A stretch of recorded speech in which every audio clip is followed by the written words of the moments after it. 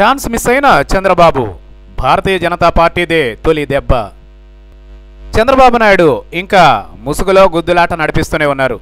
భారతీయ జనతా పార్టీతో తెగదెంపులు చేసుకోవాలని ఆయన అనుకుంటున్నట్లు చాలా రోజుల కిందటే వార్తలు వచ్చాయి. ఆయన మాత్రం చెప్పలేదు. మంత్రి ఆదినారాయణ రెడ్డి ప్రకటించేశారు. ఈలోగా తెలుగుదేశం పెద్దలు ఆయనకు తలాంటు పోయడము, ఆయన నాలుగు ఖర్చుకుని తన వ్యక్తిగత అభిప్రాయాన్ని దిద్దుకునే ప్రయత్నం చేయడమో జరిగింది. ఇన్ని నాటకాలు ఇటువైపు జరుగుతూ ఉండగా రెండో వైపున భారతీయ జనతా పార్టీ మాత్రం చాలా దూకుడుగా చెప్పేసింది. వాళ్ళకు అసలు తెలుగుదేశం పార్టీ అంటే పెద్దగా పట్టింపు కూడా లేనట్లు ప్రవర్తించేసింది. రాష్ట్రంలో మంత్రివర్గం నుంచి తప్పుకోవడానికి సిద్ధంగా ఉన్నామంటూ అధికారికంగా ప్రకటించేశారు. కాకపోతే ఢిల్లీ నుంచి ఓ గ్రీన్ సిగ్నల్ రావాల్సి ఉన్నదని చెప్పారు. ఆ రకంగా భారతీయ జనతా పార్టీ చంద్రబాబు వ్యూహాల మీద పైచేయి సాధించినట్లు అయింది. తొలి దెబ్బ భారతీయ జనతా పార్టీనే కొట్టింది. ఇప్పుడు ఇక చంద్రబాబు నాయుడు ఆత్మరక్షణలో పడడమే. తాను తప్పుకుంటానని బెదిరించడం కాదు, మీరు తప్పుకోవద్దని బతిమలాడాల్సిన పరిస్థితి.